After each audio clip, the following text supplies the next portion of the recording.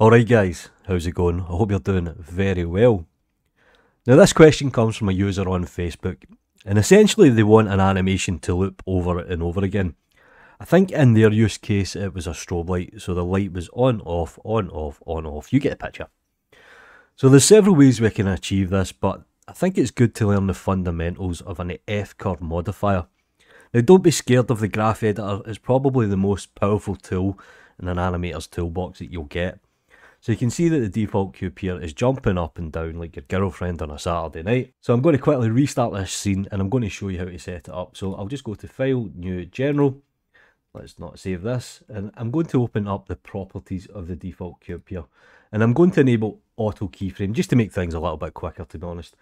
And on the Z axis, I'll insert a keyframe on frame 20. I'll move it up 2 meters. And on frame 40, I'll move it down to 0 meters.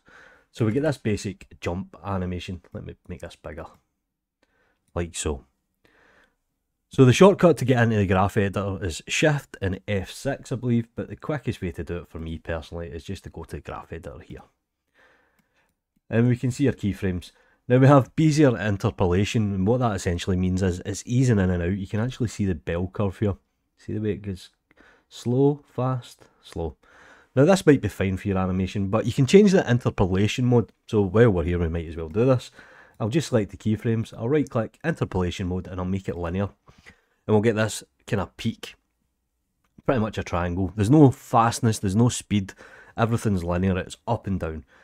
Once we're happy with that animation, we can select these keyframes again and we can press Ctrl Shift and M, but it's a bit convoluted. The best way to do it is go to Channel and go to Add an F-curve modifier.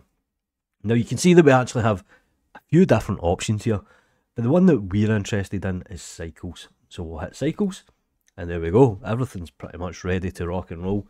And if I hit play in the timeline, perfect. Now while we're here, we might as well take a quick look at other things as well. So if you select a keyframe, you'll notice here on the right hand side that there's a new tab. So we have the F-curve modifier and we have the modifier underneath, and we can change the count. So maybe you only want to do it a certain time, or maybe you only want to repeat it 5 times. So after the count, we can actually change this to something like 3. And if we scroll out, you'll notice here on frame 160 that this stops.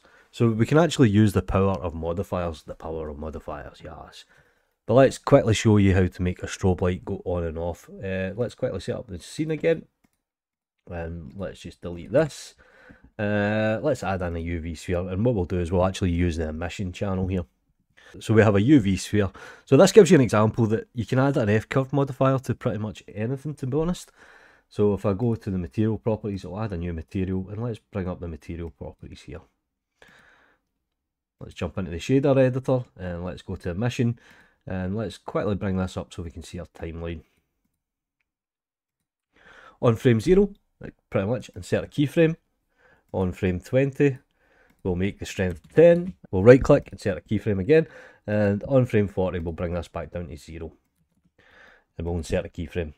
We pretty much have the same fundamentals as we did with the default cube, but this time what I'm going to do is I'm going to go into the graph editor, and you can see here that we actually have a material properties. And if I bring this down and open a shader tree, we have the principal shader and we have the emission strength.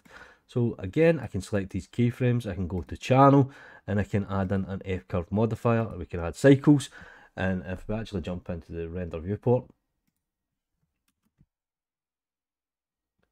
you can now see the light switching on and off.